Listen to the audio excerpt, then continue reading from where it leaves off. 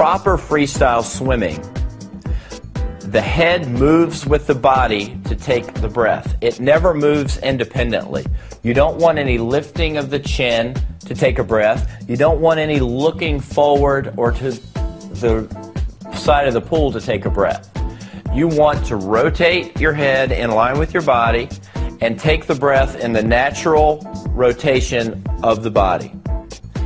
A good key for you young swimmers is to try to take your breath with one goggle in the water. I know you're going to say, well, that will only let half my mouth out of the water, but that's not true. Because if your head is in the right position, there's a bow wave that's going to be formed on your head, and you'll be actually taking your breath with the full mouth inside that bow wave. Watch Michael take a breath. You're going to see one goggle out of the water. You're going to see about half his mouth, but he's actually breathing inside the bow wave.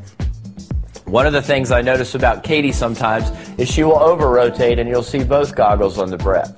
So one of the things we're working with her on is to be able to just have one goggle showing and to minimize the head rotation. That way your head and body move together.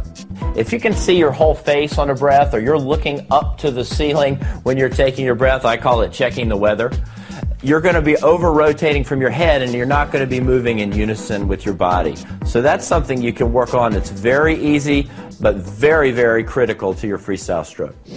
I'm often asked what kind of breathing patterns swimmers should use in freestyle.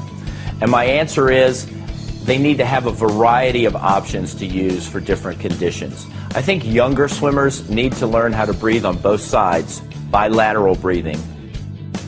I think as you get older, you're going to be wanting to have more air, and you're also going to want to have more rotation in your stroke.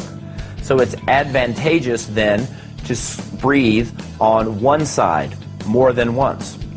So if you'll watch Michael swimming, he may breathe to the left side for 25 meters in practice, and then he'll flip, and when he comes back, he'll breathe on his right side for 25 meters, so that he's getting symmetry in the breathing, but he's also breathing every stroke so he gets more air, and he's also rotating more, because when you take a breath, you're rotating more than on the strokes where you don't breathe. Essentially, we want swimmers in freestyle to be on their side as much as possible, because you're much more streamlined in that position than when you're lying flat.